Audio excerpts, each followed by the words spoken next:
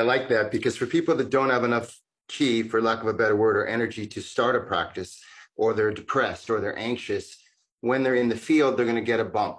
And when they get that boost, they might just go, you know what, I have enough energy to go for a walk. If they go for a walk, they might start doing some standing meditation or wuji, and then it grows from there. So I like that idea quite a lot. And it also sounds to me like you're looking for almost a mother code. You know, I love when you talk about these frequencies, like Dispenza's work, Joe Dispenza's work is fascinating, because to me, when you get in that place of no body, no time, you're in wuji. And in a sense, when you're in wuji, you're in a place where you're with like a mother code. And it sounds to me like you're working with this idea of finding these codes to unlock the human potential so that people can actually feel it. It becomes axiomatic. It becomes self-evident.